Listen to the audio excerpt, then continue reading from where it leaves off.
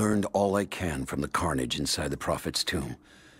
My brothers were slain, to the last man, sometime within the last few days.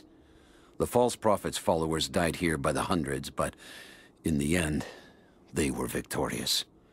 I have sealed the tomb as best I can, and told the men of the nearby village that the Prophet is at last dead. I left them with the subtle threat that this place should remain hidden. I do not know if the Prophet survived, but I will follow their trail. No one escapes the Order of Trinity.